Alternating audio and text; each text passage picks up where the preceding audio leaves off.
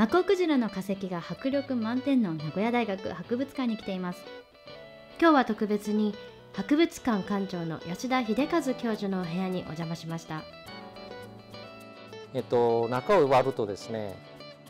こういうアンモナイトだとか、あるいは、これは、4億年前の地層から取ったんですけど、こういう三葉虫とかで、これの中にこういう巻き貝、ちょっとこうほっそりとした巻き貝もあって、そう2個のこう2枚貝が。でも吉田教授が注目しているのは化石ではなく、それらを包んでいる周りの部分、コンクリーションです。もうこんな風にハンマーで叩いても全然びくともしないので、音が多分聞こえると思う。もともとは放射性廃棄物を地下に閉じ込め処分する技術を研究していた吉田教授。コンクリーションに初めて出会ったのは2010年のことでした。数万年数十万年かかって岩地層の中でゆっくりできるんだろうっていうふうに言われてたんですよ。実際の野外で見るにつけて、絶対これそんなに時間かかってできないだろうっていう。特徴的なコンクリーションを作る角貝に着目し、角貝の死後溶け出す炭素成分と海水のカルシウムが反応して数ヶ月で炭酸カルシウムとなって固まる形成メカニズムを解明しました。人に無害で資源としても豊富な炭酸カルシウムが水の侵入を防いで中身をぴったり閉じ込めるコンクリーション。これを工学的に使わない手はないとピンときたそうです。ちょうどその時期、自然に学ぶ研究をサポートしていた化学メーカーと出会い、究極のシーリング材の開発をスタートしました。まず目指したのは実験室で作れるコンクリーションです。コンクリーションの要となる炭酸カルシウムの素と樹脂を混ぜると短時間で固まるコンクリーション化材を開発しました。およそ2時間でも硬化が始まります。一度固まった後に水に触れるとコンクリーション化反応が起こり、水に触れたところが次第に固まる仕組みです。例えばコンクリートのひび割れにこの薬剤を注入すれば雨水による劣化を防げるかもしれません。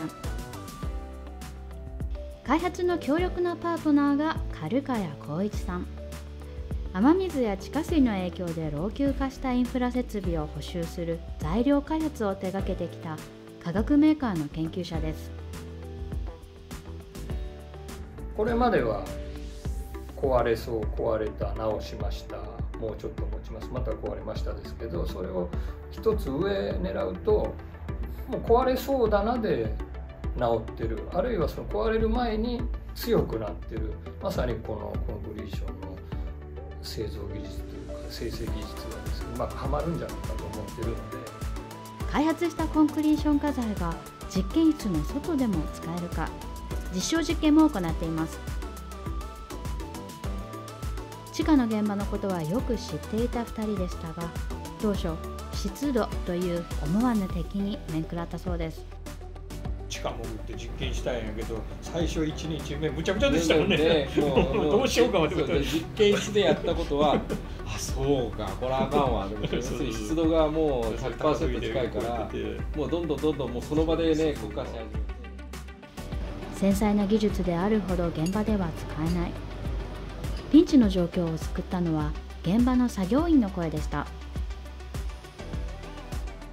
でその現場の人たちがこれはいいわっていうふうにずっと押してくれるので、こっちとしてはもう現場のプロがもう言うんであれば、多分まあそこそこはいいだろうとか、こう感触が得られる。多くの方々の協力を得て実験は大成功。3年後の製品化を目指し、新たなプレイヤーも迎えました。齊藤朱音さんです。実際にそのコンクリーションの種を仕込んで、こう目で見てこう分かるようにコンクリーションができているっていうのが分かった時には、すごくこう面白さであったり科学的好奇心も湧き立ちますし、早くこれをこう製品につなげていきたいなというようなすごい意気込みを感じており、日々こう熱中して開発に取り組んでおります。すごく助けてもらってます。そういう意味では、まさに僕はだから一人で研究するというつもりは全くなくて、やっぱりこう 1+1 が2とか3ではなくてもう5とか10ぐらいになる。人とのつながりを大事にし、もっともっと挑戦を続けたいという吉田教授の研究にぜひご注目ください。僕が一番で自然から学んだことは、自然って結構いい加減なラフなことをガンガンやるよねっていう、そういう感覚、僕はすごく深いんだけど、意外と簡単なことこいつらすぐやるんだなみたいな。